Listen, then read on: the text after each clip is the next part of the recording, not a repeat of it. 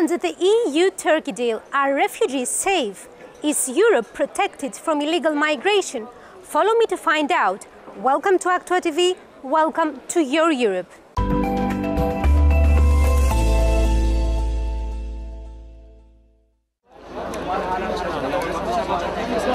Among the hundreds of thousands of refugees that have come from Turkey via Greece and the rest of Europe, thousands of them were illegal migrants. The EU summit of March the 18th decided to control, even eliminate illegal immigration by setting the EU-Turkey deal, the widely known as resettlement plan, according which all irregular migrants crossing from Turkey to the Greek islands will be returned to Turkey, while for every Syrian being returned to Turkey from the Greek islands, another Syrian will be resettled to the EU. The goal is to deter migrants from making illegal crossings, mainly by sea between Turkey and Greece.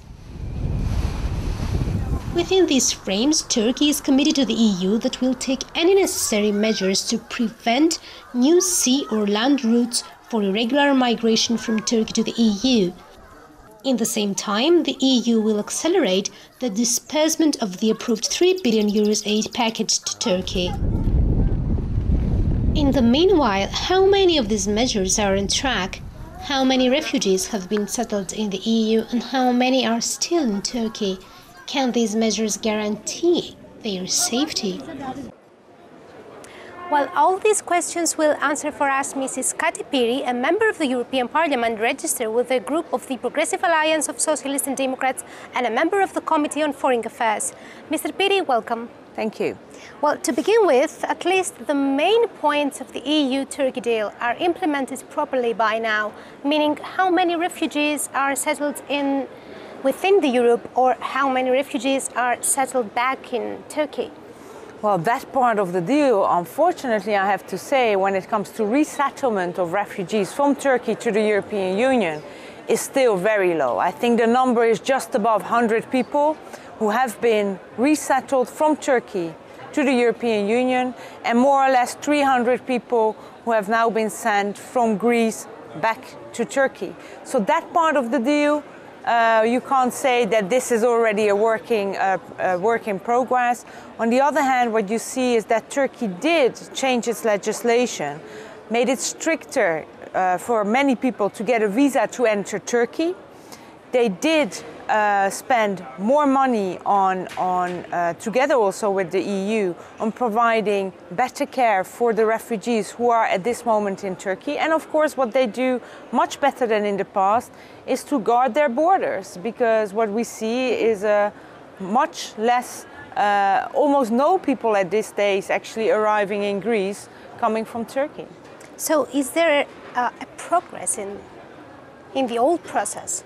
Well, there is a bit of progress. Of course, the question is all about implementation. The deal was on paper. Now, how is the implementation? Some politicians who were only interested in getting the number of people arriving, getting them down, they already call it a big success. I wouldn't say so. I still see that refugees are stuck in Turkey who would like to leave. Not for everyone is already able to get a better life perspective in Turkey. This is also a process of time when it comes to education, when it comes to labor market.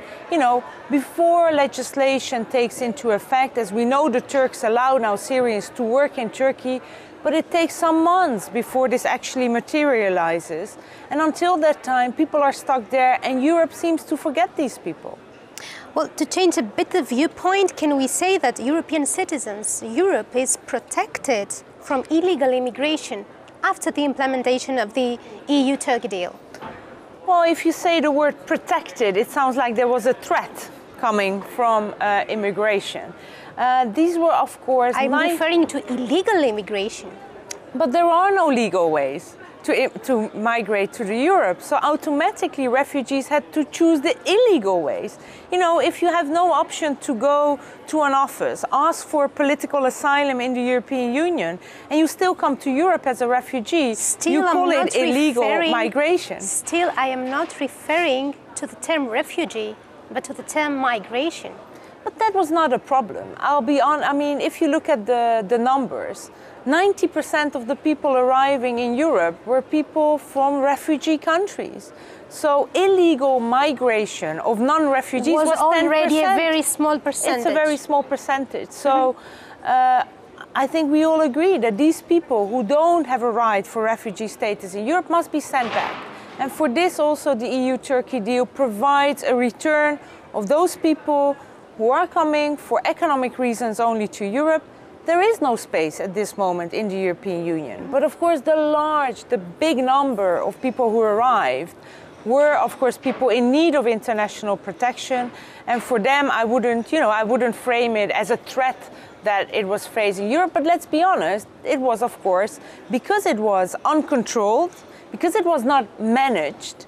I mean, it was managed only by smugglers. And we saw the dear costs of lives actually in the Aegean Sea. Of course, something had to change.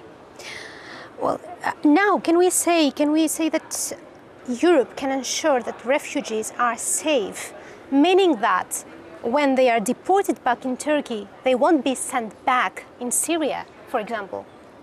Of course, we know Turkey is hosting more or less 3 million Syrian refugees. And of course I read the reports of Amnesty International, and there were some journalists who reported back about what's happening with certain Syrians who are being pushed back into Turkey. This is very worrying, and I think also in this Parliament we have made clear to the Commission that this has to be investigated and discussed with the Turks. But of course this is not happening with 3 million Syrian people. It did happen with a couple of hundred, and it's extremely serious, extremely serious. So it means those people we are also sending back from Greece to Turkey. If there are also Syrian refugees, we must have guarantees, strong guarantees by the Turkish government that these people will not be, against all international law, be pushed back into a war territory. Well, there is no record of anyone we have sent back so far to be pushed back. I mean, you can never have absolute guarantees, but I see Turkish government who for 5 years has been hosting millions of refugees, much more than Europe has done actually over the last 5 years. I don't see an incentive for them to now massively push back Syrian refugees. But on those individual cases where there have been clear also facts presented to us by Amnesty International, we must enter into a genuine dialogue with Turkey that this is not part of the deal. It is part of the deal that they will have to continue to respect the rights of refugees, which means they cannot be sent back to a war-torn country like Syria. Progress is very small. I was in Greece last week, and what I see is still 50,000 people being stuck there because European countries are not offering relocation. The registration of 50,000 people takes time. You know, in Greece, of course, where in the past many civil servants had to be fired, now suddenly many people are needed in order to register and provide sufficient shelter for these 50,000 people. What I see over the past 4 weeks, that since we have the deal, is that more people are being made available, but if you ask me, it's still way too slow. We cannot have that 50,000 people within the European Union are still not having sufficient protection, are still unclear about their future. Will they be able to ask for asylum in Greece? Will they be able to be relocated or reunited with their family in other countries? And you know, this is where we would have to really speed up things. Can we trust Turkey, meaning that having in mind that Turkey is a country that has no press freedom?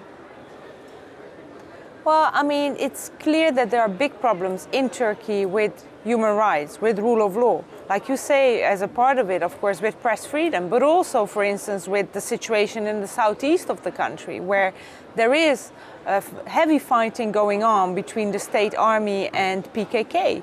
So in general, one can say, of course, we have concerns about Turkey. I think this parliament is also very vocal on those concerns. Does that mean you cannot make agreements with a country? No. I think, shutting the door to Turkey, saying we don't want to talk to you about anything, not about refugees, not about foreign affairs, will not make Turkey a more democratic country. So we must engage, but we must engage in a genuine dialogue. And which means if we discuss the situation about refugees, we cannot be silent about human rights abuses happening in Turkey. At this week, when the Commission will present, probably it looks like, the package to the European Parliament to lift the visa requirements for Turkish citizenship, we see in the Turkish Parliament a debate about stripping MPs from their immunity.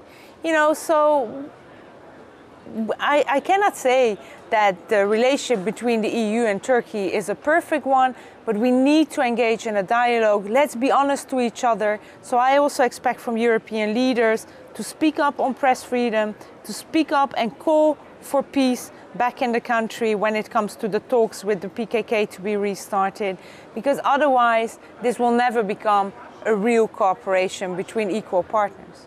I have to sincerely thank you, and thank you all of you. See you next week.